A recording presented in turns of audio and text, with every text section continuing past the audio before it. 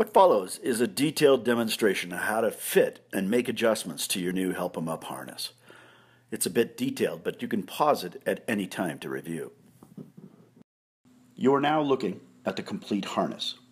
There are two halves, the front and the back, and they're joined in the middle with a connector strap.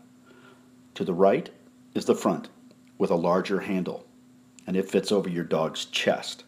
To the left is the hip lift with a smaller handle, and it fits around your dog's pelvis. You are now looking at the conventional version of the hip lift, and it has a solid belly band.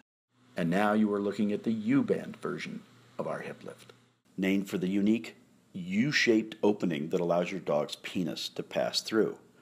Now keep in mind, only about 20% of male dogs wear this version, and their penis is further back on their abdomen. Most males wear the conventional version. And this is what your harness will look like on your dog when it's properly fitted. Before we move on to fitting, let me first demonstrate how to fasten and unfasten the 8 clips that you may need to adjust. With 2 fingers, push in the sides to release. You can feel the 2 little flexible prongs that release, and then push them back and in until they catch. That's it. That's as hard as it gets.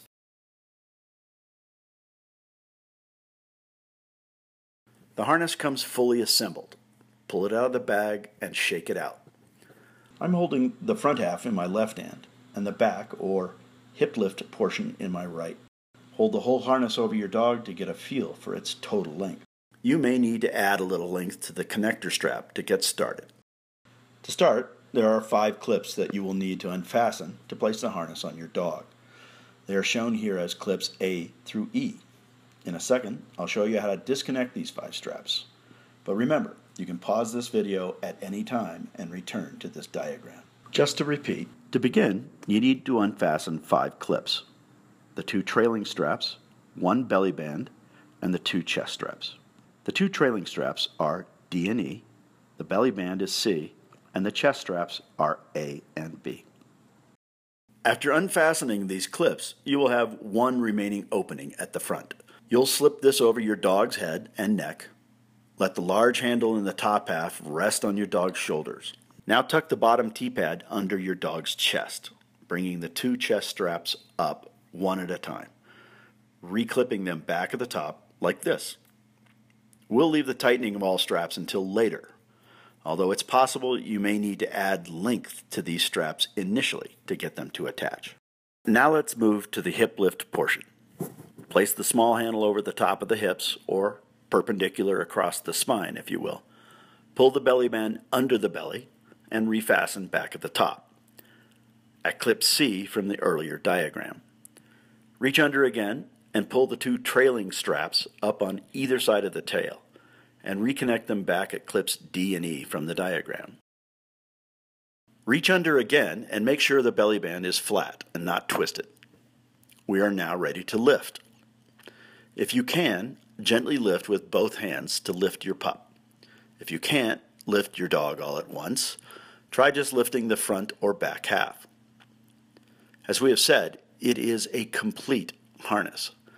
Although you can use just the front half for a walking harness, you need both front and back halves connected to keep the back half from slipping off. Using just the hip lift by itself is not recommended. It needs to be attached. To remove the harness, just reverse the previous sequence you used to put it on. And finally, pull it off over your dog's head.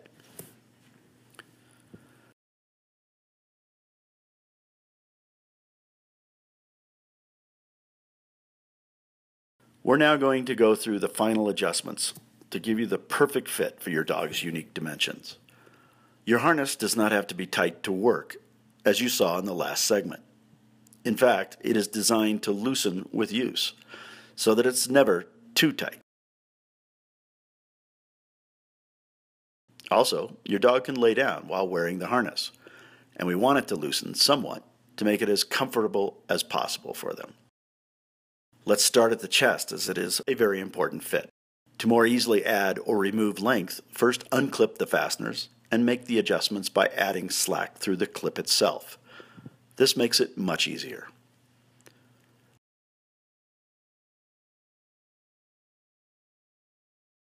With the shoulder clips, we have an elastic band, which helps keep the excess strap tucked away. First, disconnect the fastener, slide it out under the band, and make your adjustment. Now slip it back under and reconnect.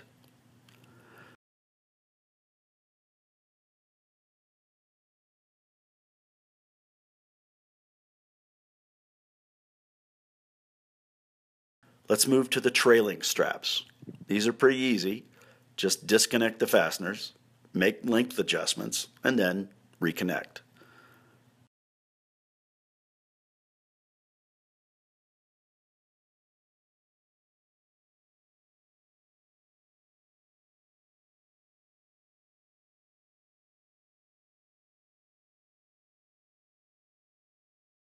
Tuck away excess strap in the elastic bands.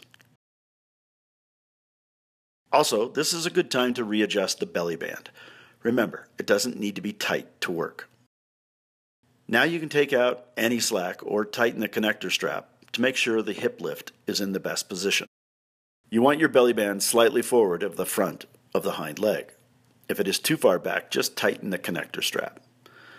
As with the other connectors, disconnect it first, then adjust. It's much easier that way.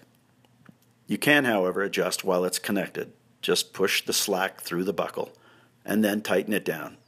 And now tuck away additional strap. Now that your harness is properly adjusted, you can put it on and take it off much more quickly.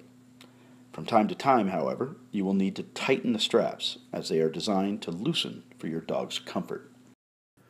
One of the critical final adjustments is positioning the bottom T-pad to just below or behind the rib cage.